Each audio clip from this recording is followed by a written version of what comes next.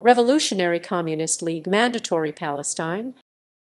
The Revolutionary Communist League RCL or Brit Kommunistim Mahapchanin was a Trotskyist party in Mandatory Palestine in the late 1930s and 1940s.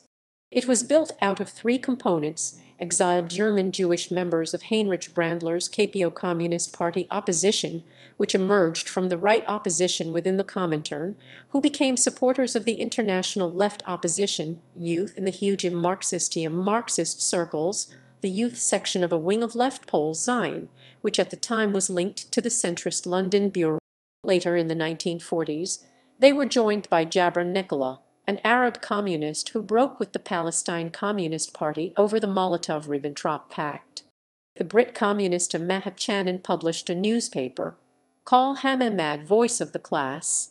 Tony Cliff was a member before moving to Britain and joining the RCL sister party in the Fourth International, the Revolutionary Communist Party UK, and later leading the International Socialists.